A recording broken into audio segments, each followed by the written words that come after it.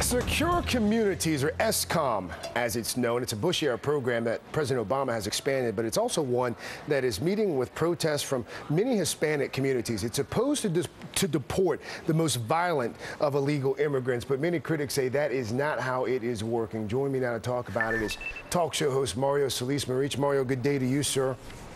Good morning. How are you? I'm well. You've called for the resignation of a White House official, Cecilia Muñoz, White House Director of Intergovernmental Affairs, after she defended this program. Tell us about the problem that you have with S-Comm, and tell us about the problem that you have with the White House official who supported it. Keep in mind, it's not just my problem with S-Comm. There are police associations, police protective leagues, governors, state legislators all over the country who have found that the quote-unquote Secure Communities program that the Obama administration has put on steroids is absolutely dangerous and harmful to police activities.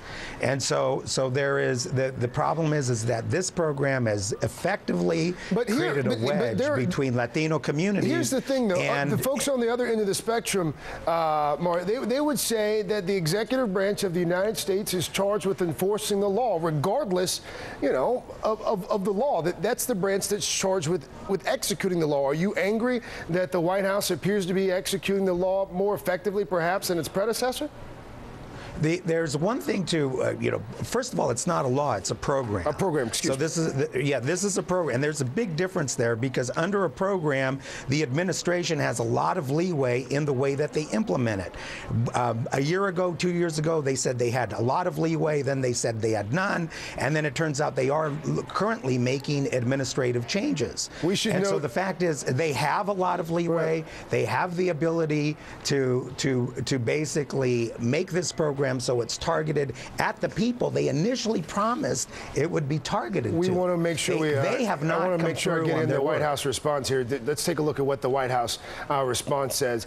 In part, we have implemented common sense guidelines for prosecutorial discretion. We are beginning a case-by-case review process to focus federal enforcement resources on the highest priority individuals and are making improvements to the Secure Communities program, all of which strengthen the government's ability to target criminals even more effectively.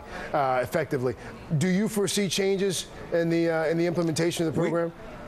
First of all, we were told there couldn't be changes. Then a couple of months ago, after I called for the resignation of Cecilia Muñoz, we were informed within 24 hours that there would be changes.